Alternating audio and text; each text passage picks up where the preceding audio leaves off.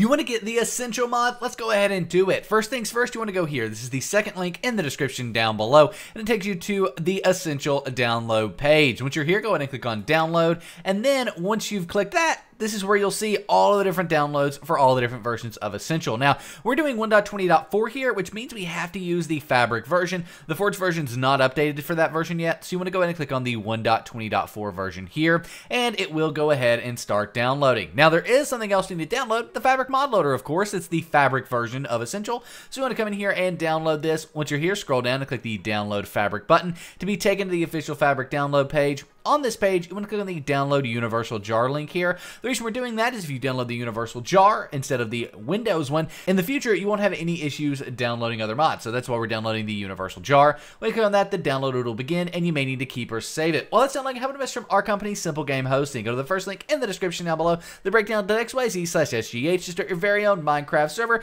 where you can easily add mods, plugins, or mod packs, and generally just play Minecraft with your friends the simplest and easiest way possible. One of the biggest downsides of the Essential mod is that it doesn't work well with other mods. It's also only up and running when you're running the Essential mod, and at SimpleGameHosting, your server can be up 24/7. You can add any mods that you want, including CurseForge or FTB mod packs and so many other mod packs and customizations. And on top of that, if you have any issues along the way, because I get it, sometimes it can be intimidating to host a Minecraft server, there is expert live chat support there to help you out. So go check out SimpleGameHosting at the first link in the description down below, the breakdown.xyz/sgh to start your Minecraft server and start playing Minecraft with your friends the simple way.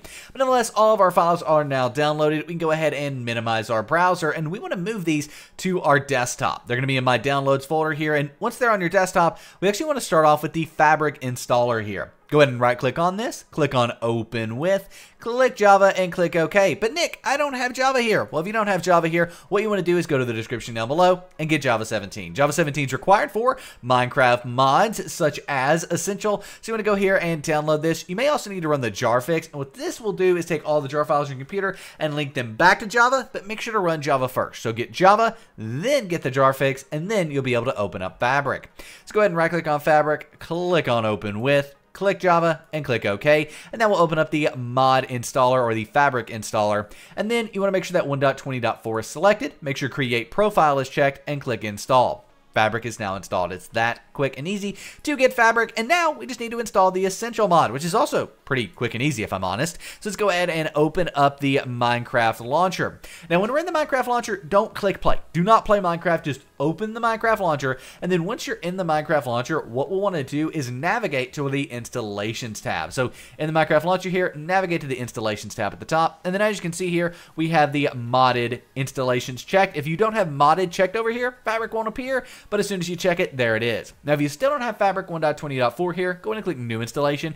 You can name it whatever you want. I'm going to name it SimpleGameHosting.com because, well, that's the easiest way to start a 24-hour Minecraft server and play Minecraft with your friends. And then we want to go ahead and click the drop-down box here and select Release Fabric Loader.